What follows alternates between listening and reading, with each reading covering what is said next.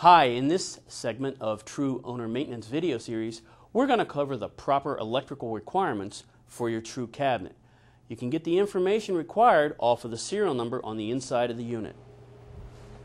The model and serial number plate that's located on the inside top left corner of the unit will show the voltage and the amperage of the unit. Also, this large number up here, this is the serial number that's necessary for any warranty or service claims. It's extremely important to have a dedicated receptacle circuit for your cabinet. In addition to that, do not put the unit on an extension cord. This will void the factory warranty.